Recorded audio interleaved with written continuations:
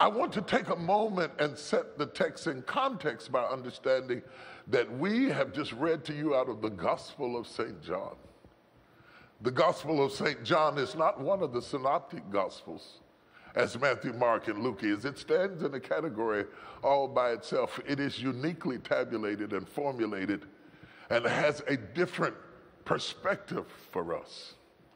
It reads almost like a series of short stories, unveiling one right after the other without the bother of continuity from day to day. It just moves us along in a methodical method toward a conclusion that exemplifies Christ with a different perspective and a different clarity from any of the other writers. It stands in a class all by itself, largely and completely because John himself is quite different. He introduces the book not from the perspective of proving the authenticity of Jesus' right to be the Messiah from the perspective of the lineage he has on his mother's side and father's side, as Matthew, Mark, and Luke would do. But no, he traces it all the way back to the beginning and says, in the beginning was the Word, and the Word was with God, and the Word was God, and all things were made by him, and without him was not anything made that was made. He's going right back to the spirit of who Jesus is, and not the flesh of who Jesus is. He goes back to the ruah, to the breath, to the God himself, to the creator of the universe. In the beginning was the Word, and the Word was with God, and the Word was God. All things were made by him. He shows us the deity of Jesus Christ, and the Word was made flesh, John 1:14, and dwelt among us, and we beheld the wonder of his glory, the only begotten of the Father, full of grace and truth. This is John. This is John, and in the process of him delivering this liturgy, as it were, in the process of him establishing this document of authenticity, this divine deed of trust, in the process of him unveiling the substantive origin of who Jesus is from a heavenly perspective, in the middle of it, he mentions his own journey. Now, you must understand that when John mentions John the Baptist, you've got John talking about John. And I want to start with John talking about John. He mentions John the Baptist, but he is not John the Baptist. This is John the Evangelist, or Saint John. This is John the Apostle. He is one of the 12. He is not John the Baptist. This is John the one who laid his head on Jesus' breast. This is John the one who sat with Jesus. This is John the one that made up the inner circle with Jesus. This is John the one that was in the Garden of Gethsemane with Jesus. This is John the one that was at the table at the Last Supper with Jesus, described in this book alone as the one whom Jesus loved. Neither Matthew, Mark, nor Luke describe him as the one whom Jesus loved, but John describes himself as the one whom Jesus loves. It's odd to me that he says that. He doesn't say the one who loves Jesus. He says, I am the one whom Jesus loves, as if he knows that he has a favor on his life. And perhaps that favor is exemplified in the fact that he has always been in the inner circle. He's always been in the right place. He's always been in the great crowd. He's always been there on the Mount of Transfiguration. He's always been there in moments of power in the inner circle with Jesus Christ. At the Last Supper with his head upon his breast. After the resurrection, it is John that identifies Jesus on the shore. He knows Jesus. He knows Jesus as if he knows him in a way that none of the other disciples seem to be able to declare him or understand him, to the degree that John knows Jesus. He is the one whom Jesus loved. We know that there must be some validity to how he describes himself, because Jesus rebuked the other disciples and said, if I leave him here until I come, what is that to do with you? Jesus defended him. And we know that he had a favor on his life because John outlived all the rest of the apostles. We know that he had an anointing on his life because he is credited for writing at least 2 books, the one we're reading from and the book of Revelations. We know that he had the favor of God on his life because Jesus comes back and unveils the apocalypse called the book of Revelations to him, and he pins it. He has an inside track on who Jesus is and what Jesus wants and how Jesus moves and how Jesus loves. It must be an amazing thing to describe yourself as the one whom Jesus loved. Can you imagine? Hello, I'm Bishop Jenks. I'm the one whom Jesus loved. And who are you? Hello, everybody. I'm the one whom Jesus loves. That's how I identify myself. That's how I understand myself. That's how I realize my relationship with him is that I am a recipient of his love. It's not about me loving him because that's flaky and sometimey and spasmodic and sometimes inconsistent, but I am a recipient of a constant beam of light of love that shines down on me even into the darkest hour of the night. You may not see it, but it yet glares upon me because the love of God is that consistent.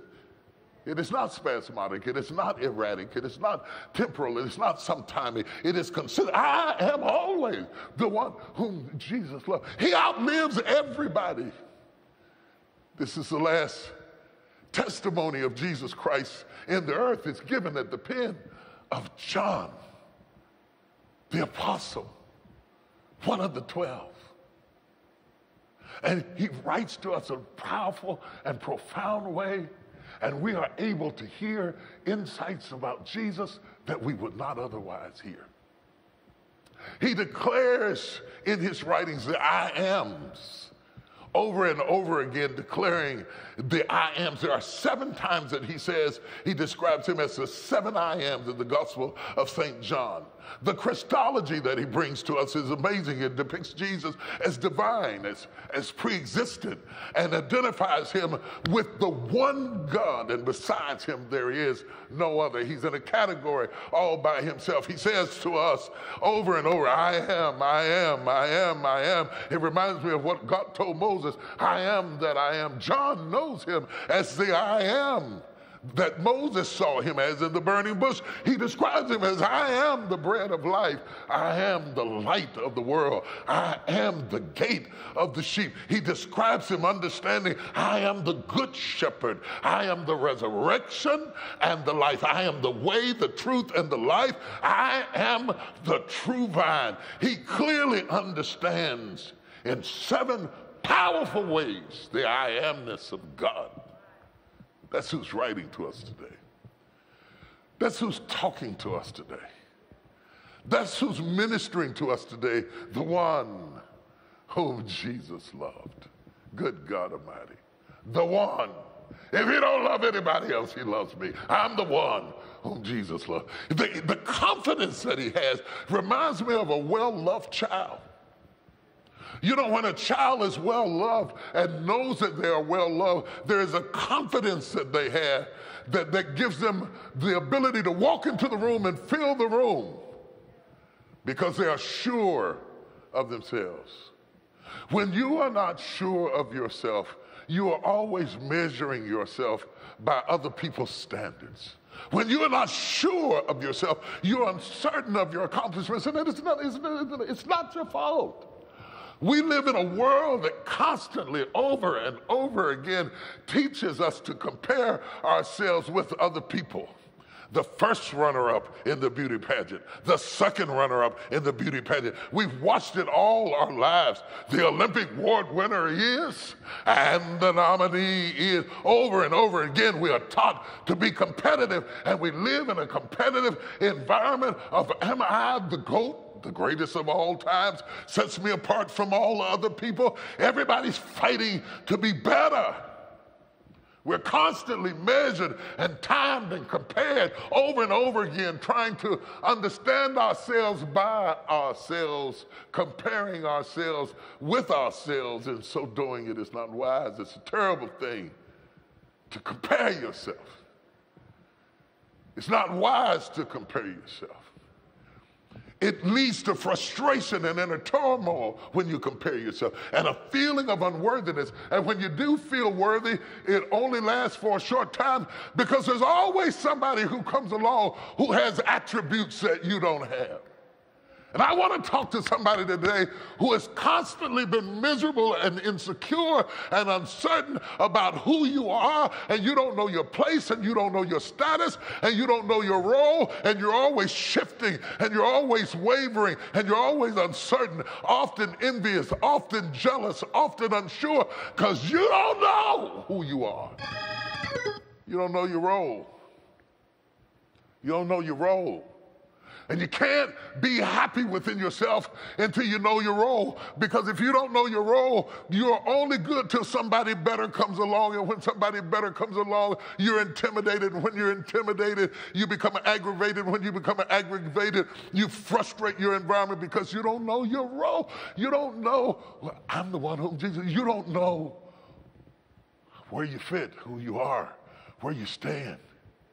And so the only way you can evaluate your worth, and you've been miserable, and you've been successfully miserable, You've been successful and still miserable because every time you have an accomplishment, you see somebody who's got something else, and you say, well, I don't have that. If I could only have that. If I could only have this acknowledgement. When are they going to recognize me? When are they going to? And you're frustrated on the inside because you don't know your role. John knew who he was. I am the one whom Jesus loved. Don't pay no attention to the other 12. I'm the one whom Jesus loved. And yes, there are 3 other guys in the inner circle, but I am the one whom Jesus loved. Peter, James, and John showed up everywhere, but John clearly knew who he was. He knew his role. I am the one whom Jesus loved. You don't see him comparing himself with Peter. Why am I not preaching on the day of Pentecost? Why am I not doing it? Why am I not doing this? Why am I not walking on water? Why? No, he knows who he is. He's comfortable on the boat while Peter is walking on the water trying to prove something. John is laid back on the boat because he knows that pretty soon Jesus is going to get to him. He knows if I stay where I'm at, Jesus is going to come to me. Why? Because I am the one whom Jesus loved. And I don't have to perform for anybody, and I don't have to impress anybody, and I don't have to be spectacular because I know my role. And when you know your role, you're not afraid to be around other great people because you're not constantly tormented by their greatness. I want to talk to somebody this morning who is constantly tormented by the greatness of other people. Tormented by it, frustrated, comparing yourself, measuring yourself. Am I enough? Do I have what you have? Mine didn't look like yours. They put more on your plate than they put on my plate. You hit a note I didn't hit. They call on you more than they do. Stop! You can never be proficient in the kingdom of God until you know your role. And the role God has given you is commensurate with the gifts he's placed inside of you. You don't want to be like a Eddie Murphy movie where you're playing 4 roles in the movie. You don't want to be like one of the Tyler Perry movies where you're playing in every role. You want to be confident to know who you are and where you stand. And I suspect that part of it comes from knowing that John starts out talking about who God is. And sometimes knowing who God is helps you to know who you are. Since God is the script writer and he gave you your lines, the only thing you have to do is know your role. In the beginning, what's the word? In the beginning, what's the script? In the beginning, what's the word? In the beginning, what's the script? In the beginning, what's the word? And the word was with God, and the word was God. All things were made by him. Everything lined up the way he planned for it to be directed. He gave me everything I needed to be who I am, and nothing that I needed to be who you are. I am fully equipped and totally loaded to perform the function I was created to do, and I cannot compare myself with Peter or James or Bartholomew or anybody else. I'm in a class all by myself. I am like he is. I am the one who the I am loves. If you could bring yourself to think like that, the torment would be over.